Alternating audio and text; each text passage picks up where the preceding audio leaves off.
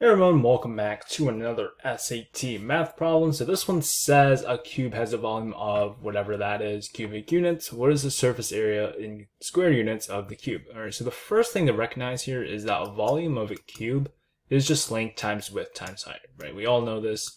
So the thing to recognize here is that for a cube, it's made up of squares, right, as the faces. The special thing about squares is that each of the side lengths are equal, right? And because of that, we know that the length has to be equal to the width, has to be equal to the height.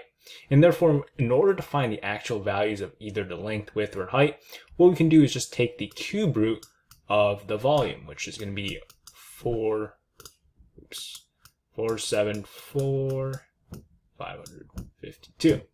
And that will give us a value of 78, all right?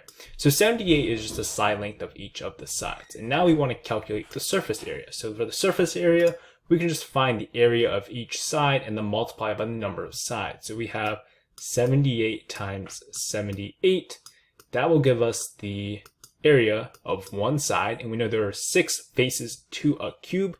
And so we can just multiply this by 6, giving us a final value of 336,504. And there we go. That is our final answer.